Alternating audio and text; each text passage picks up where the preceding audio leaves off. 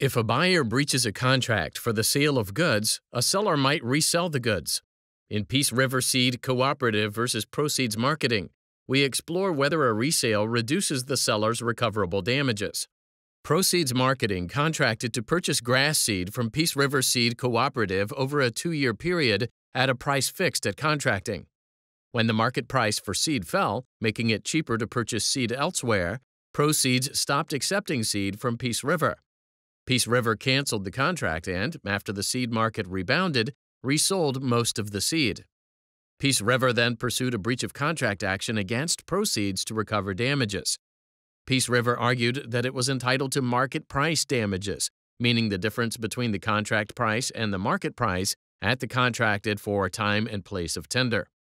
Proseeds countered that Peace River wasn't entitled to market price damages because it resold most of the seed. Proseeds argued that Peace River was only entitled to resale price damages, meaning the difference between the contract price and resale price.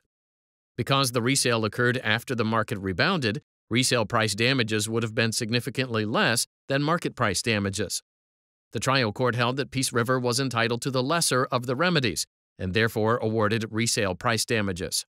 The appeals court reversed, holding that Peace River could recover market price damages. Proseeds appealed to the Oregon Supreme Court.